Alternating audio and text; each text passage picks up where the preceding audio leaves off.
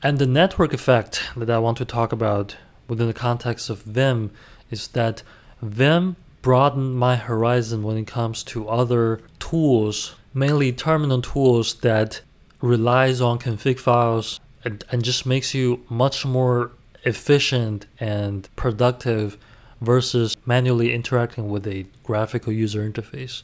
It was from tinkering with my vimrc file that I learned about tools such as the Z shell, the bash scripting language, and terminal tools such as Tmux. And these are the tools that I wouldn't have been exposed to had I not taken an interest in Vim.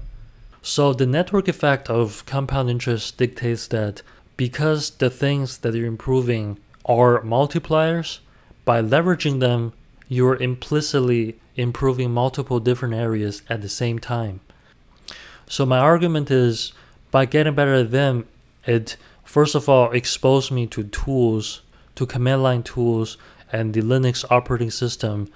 And secondly, it made me think more about automation, configuration, and open source in general, which ultimately made me a more well-rounded programmer.